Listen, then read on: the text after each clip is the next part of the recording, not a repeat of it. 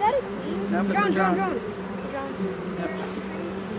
This is what 15 middle schoolers at Canoe Creek K-8 look forward to every other Tuesday as they suit up and tend to the school's 2 beehives. We were looking for the queen, refilling the food cartridge where the bees get some of their food that they won't get from out here. Each day serves as a valuable learning opportunity for the students. I think at least this one we've lost our queen.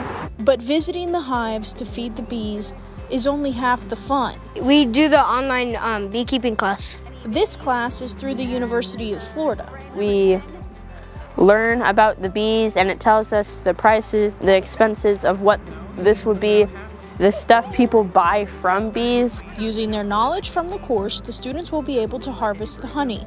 It's better than the store-bought. And build a business. As we're going to be controlling what we're going to price our honey, who we're going to sell it to, the marketing and all that stuff. What the students may not know is that underneath all the fun, I really like going to the bees, inspecting the hives, putting the suit on, the honey. It tastes so good. is a bunch of soft skills that will help them later on.